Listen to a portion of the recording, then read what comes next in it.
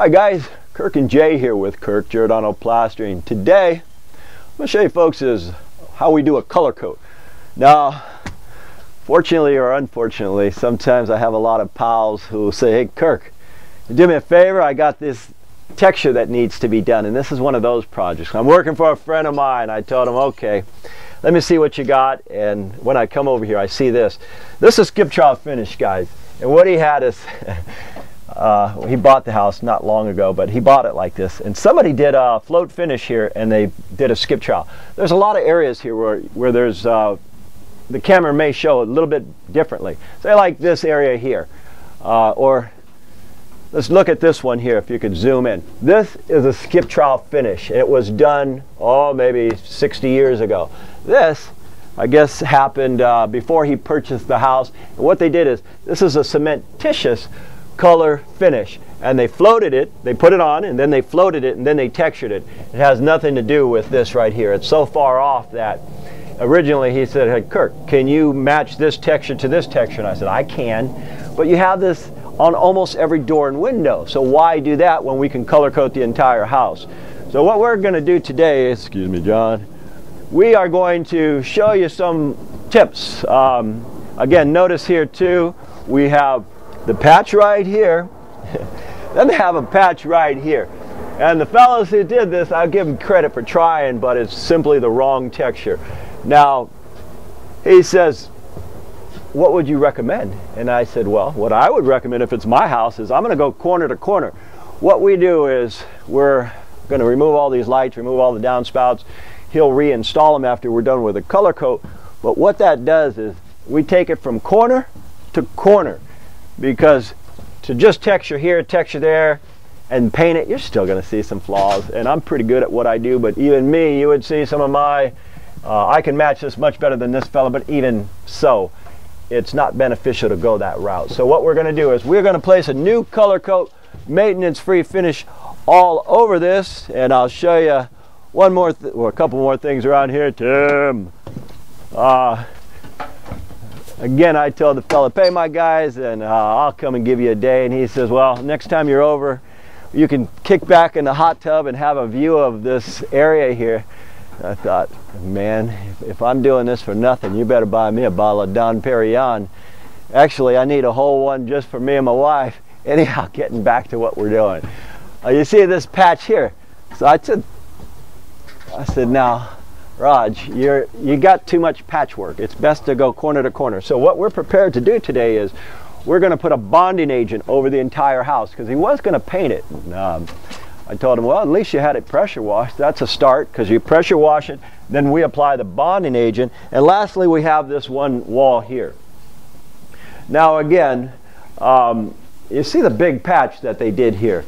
The big patch here, I don't know if that camera's showing this, but there is quite the difference between this floated finish and this finish here. And then the last window they have here, it's just so bad. I said, man, you're better off going with something different. And I told him, we can do this finish here. This is called the skip trowel. Skip trowels are very forgiving, very, very forgiving. Meaning you can close your eyes and put a skip on it. It hides all the mistakes. I said, if it's me, I'm going to go with an elegant float finish on my own house. And what that is we'll show you what that is. It's, you apply the coat and then you float it, and that's called a float finish.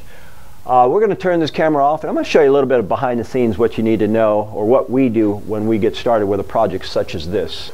Alright guys, I'm going to show you a little bit of behind the scenes stuff, what you need if you're going to do something like this. Number one, I got my truck here. There's a big thing that folks, we've done about 400 videos already, and people always say, hey Kirk, when you put that Weldcrete on, that's a bonding agent so our cementitious finish could adhere. I use Weldcrete and I dilute it half and half when I do color coats, and so do the majority of plastering contractors I know. All of them, Davis, Ron Roberts, they all use Weldcrete and they dilute it. But if we're putting Weldcrete, if we're, say we're doing a skim coat over something, then we go full strength. And you guys don't have to use what I'm using. There's 20 different bonding agents. They got separate bonding agents at Lowe's, Home Depots. Use whatever bonding agents you want, but that's what I prefer. I've got my big truck here. We're going to need a lot of scaffold. We're going to need the mixer, And last thing we need is color coat material. Now say, I picked this up from West Coast Builders in Oakland. Again, you can get this material anywhere, a lot of different places. But we're going to mix 8 bags to start. We're going to throw 8 of these bags in that mixer when we get to that stage. First thing we got to do is we're going to pull those spouts, pull the lights. We're 3 days earlier, so I promised him, I said, well, he already had his plumber and electrician lined up to pull that stuff. But since we're 3 days early, another job failed. We're getting ready to do another job. Anyhow, we got there, I wasn't ready, so I thought, gee whiz, got a lot of guys, why not bring them over here? Anyway, before we show you how to do the actual application, we are going to get busy with the prep work. And that's going to take a full crew of us, about an hour and a half. When we get ready to apply this, I'll show you how you can do it, and I'll show you how it blends in 2 separate finishes and different textures and gets rid of it all, makes it nice and pretty. So when we get to that stage, an hour and a half, 2, we'll show it to you. Okay guys, Jay said I should point out something, and I agree. This is somewhat, well, it's very important, guys, because I don't want anybody to watch what I do and say, yeah, I'm going to do like Kirk does. One thing you should understand, this is a painted surface, it's sealed. This is a cementitious finish, it's open. I've got to get the suctions the same, meaning I'm putting 1 coat over this. And by the way, guys, I like to use this weld because it's got a color in it, it's blue. A lot of the white glues, you can't see it. You can see the sheen if you look sideways, but you can't see the color, so that's why I choose this. Plus it works. Anyhow, getting back to what Jay was pointing out. On here, what I'm doing is I'm hitting all of this painted surface, and I'm hitting this surface here about 3 separate times. I've got to have the suction similar, otherwise there's going to be a color and a tint different on texture. Can there still be? Sure, can be. It's kind of like the windows here. We cover them up and we tape around it. When we pull this tape, can there be some blue under there? Sure, sure it can be. I'll show you the last little thing, guys. Around the bottoms, you say you got it pressure washed. We're wire brushing anyway. We wire brush the bottoms. Why? Because that's the worst place. Then we apply with a brush, really thick on the bottoms. The idea is if you put it too thick, it will spider check the color coat. And I have had, for instance, several years back, about 10, we're doing a job in Hayward for a fireman, and he said, Kirk, what can I do to help? And I said, well, you could watch. Give us some beer. No, kidding. Anyway, he says, well, how about I buy the Weldcrete and I put it on myself? And I said, okay, dilute it. I came out and the whole job was super blue, and I said, oh shit. I said, I can't do this color coat. If I do it, it's going to spider check because you didn't dilute it. It's so concentrated. And he said, show me what you mean. We did a little patch, and I said, do you still want us to do it? It's spider check when you look real close. If the bonding aid is too thick, it will spider check. Best to have professionals do this, guys. Anyhow, a couple of other quick tips. We got a big hole here. How are we going to fill that? Well, I'm putting this Weldcrete in there. I'm putting it here. We are going to mix a batch of fast set stuff and fill that up here, and it's going to bond with this. Last thing I'm going to do is we got a couple indentations here. Well, color coat won't fix that. Color coat's simply cosmetic, guys. It means 1/8 of an inch over an existing finish. 1/8 of an inch is merely cosmetic, meaning it'll fix all this bad stuff and it'll give a color coat maintenance free finish, but it won't cure it. Last thing I want to do is, I got my brother Lou on this job, and he says, Kirk, take a look at the house next door. What do you see? And I said, I see a swimming pool. He goes, no, dipshit, that's Gabby's old house. It's just belonged to my brother, Gabby. Hey Gab, if you're watching, Gabrielle, your old house, man, we're working right next to it. One of those weird things. And what I do is I'll generally float behind 2 guys, sometimes 3, and they're going to paint after us. What I like to do often is I'll take my top and let me pound some of this out. I take my top and I float it. I'll sometimes either leave 1/8 of an inch, because if I go all the way to the eave, I'll get stucco all over those eaves. Okay, and what I'll do is I'm following these guys. Now earlier I was talking about the colors. This got 2 coats. This you can barely see the sheen or the color. If If I was using a white glue, real difficult to see what's already done and what's not. What we're planning on doing is, this has got to be thick enough to cover all of the imperfections. That is a very heavy skip trowel we're covering. So I can see, because I'm right on the wall, what needs to be done. And my job is to cover that skip trowel so it doesn't bleed through. This particular finish is 20, this is 1620. 1620 means it's a heavy grit. If I was using 2030 over this, the 2030 could telegraph through because we're going over such a heavy finish. Anyhow, what we're going to do is take this to a certain level, then we're going to drop this scaffold, and we're going to get that joint. Although it's only 75 degrees today, we still don't want a joint. So Jay's going to put that camera down and spread out that joint, this joint here, and by the time he does that, we'll tear the scaffold down and we'll show you where we're at. Okay guys, these guys are leaving me in the dust, so I've got to catch up. Meaning, grab my bucket, come on down here, and this is a hot wall. All right, what I do is catch these guys. Excuse me, Tim.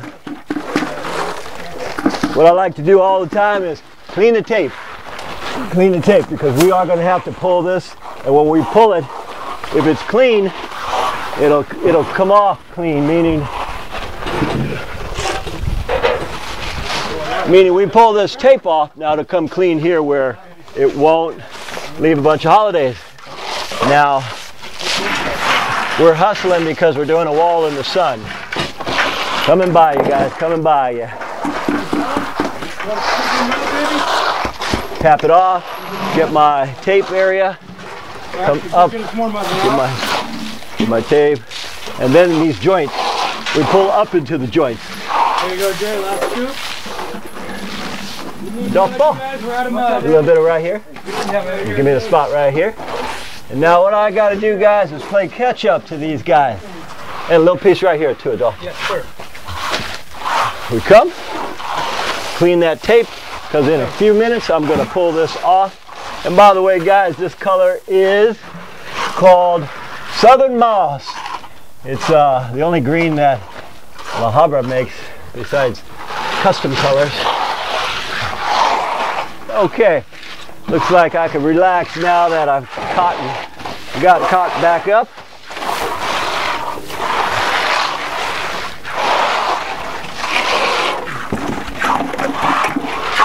All right. Trying to keep that joint out, guys. Keep that joint out. I'll float the bottom back and forth. Get the vent clean. And bring it up. Bring it up to the existing. And this does take practice, guys. If you're watching, you say, oh, I'm going to do that. Kirk makes it look easy. Kirk's been doing this a lot of years. And Jay and Tim are licensed stucco guys too, so they know what they're doing. Yeah, that's about it. Okay, so I'm following these guys. I'm doing my float, getting caught up. The idea is we don't want any joints. When you're doing 3-4 story walls, you can get joints, but that's the nature of this. We take it and feather up into it, and then you look at the wall, you see an area that needs it, just put a little bit more. You got a little bit of time before it hardens up completely. Will this be very good? Will this be perfect? It'll be about as best as you can get it, guys. I've done about 100 color coats and we're pretty good at what we do. The idea is to get rid of the holidays, number one, to give as accurate as color uniformity as we can. Will this look like a painted finish? No way, because this is a cementitious color coat. it is going to be varied in color slightly. It'll be a little bit varied, but that's okay because most folks like that. And what we're doing again is an elegant float finish instead of a skip trowel. Now, I got nothing against skip trowel finishes. I've done a ton of them, and skip trowels are easier because they're very forgiving. With this particular finish, Jay, give me a little tap over here, please. Jay, give me a little hair over here. Right here. Just give me a quick skim. Keep in mind, guys, this is, we're going over quite a few finishes, quite a few heavy textures. And while it's wet, we can do this. This is starting to dry. If I put a section in here, it'll be a noticeable holiday. So, again, I'm taking the new into the existing. And you got to hold this float real light. A lot of things you got to know. I've been doing floating now for over 25 years. And I've floated behind 4 guys many times and actually find it quite easy. But I know my cements. I can look at a wall and tell when, hey, you can't float that wall anymore. So, and I just now wet this float. If you wet a float on a color coat cementitious finish, you better know where to put it. Otherwise you'll have a color differential. It's like pouring Clorox on blue jeans. All right, we take it here. Remember where I put this patch, guys? I not only filled it in prior, but then I had to put a bonding agent over that again. Otherwise we get a color difference there. You take it, slam. I just look at it, get all the holidays out, and there you have it, guys. We take this window, we're gonna pull it, but not yet because these guys are trying to get away from me. Anyhow, we're gonna go ahead and call it quits. We'll show you the results when we're done with the whole job. All right, guys, we're gonna put a conclusion on this. What we've done is we've plastered this little bit under this shiplap siding. We've taken this wall here. If you do this just right, guys, you clean your tape, you pull it once or twice, and you get a clean finish. That's why I always clean my tape on the windows, the doors, him. You clean the tape off, then you pull it, and it won't pull off the existing stucco. There's a lot of stuff that a 20-minute video is not going to explain. It's not going to explain 25 years of experience. Like, say, for example, the floating. You float the corners this way. If you float them that way, you expose them. Over here, where the dark spots, those are still drying. This is a hot wall. It's about 80, 85 now. It's comfortable. It's all going to dry about that color right there. That southern moss, it's a bit green. And these folks said, Kirk, go ahead and do the color coat and then we'll do the painting afterwards. Half of my jobs for 30 years they've been doing that. Half will do the painting first. If they paint first, we are going to get some stucco over that. It's just the nature of it. As I was saying earlier, I clean my tape. Why do I clean my tape? I clean the tape so when I pull it off, that I don't pull off the color coat finish. We want it to be cured fully before we start messing with that stuff. And again, I'll take you around here, and there are some serious finishes here where paint enhances flaws, guys. So this is the way to do it if you have many different variations of textures, because no amount of paint was going to fix this. This is 1/8 of an inch thick. It's 50 times to 70 times thicker than any paint they could apply. Here what we did is the same thing. We taped all of this, pull the tape off, it pulls a little paint off, that's okay. They're going to repaint all the eaves and all the trim to match this southern moss. Over here it's drying up. We come around here and we pulled this door here. We've already pulled all of this. We're pulling this right now, and Tim is getting his own holidays that he made earlier. Working with Tim is always a pleasure. He gets more on me than I get on me myself. Oh, this view is just cool. And by the way, guys, these guys I'm working with, they're all quality plasterers, especially Tim. He's just as good as me. Anyhow, my name is Kirk. Jason on the camera. He's helped me spread most of this anyhow. We thank you for watching, and as usual, we'll see you guys on the next one.